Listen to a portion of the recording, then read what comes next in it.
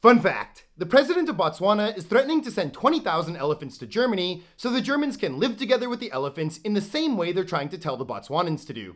Earlier this year, the German environment minister said she wanted to put stricter limits on the importation of hunting trophies into Germany to help eliminate poaching. But due to successful conservation efforts, Botswana's elephant population has exploded, and there are now around 130,000 elephants living in the country, which is causing a ton of issues for local residents. The elephants cause property damage, eat food crops, and trample people. To control their numbers, Botswana sells hunting licenses to rich foreigners who pay to hunt an elephant and then bring trophies back to their home country. The money made from selling the hunting licenses is then used to improve the lives of the local people to discourage them from poaching. And since Germany is one of the largest importers of hunting trophies, stricter controls on the importation of hunting trophies would really hurt Botswana.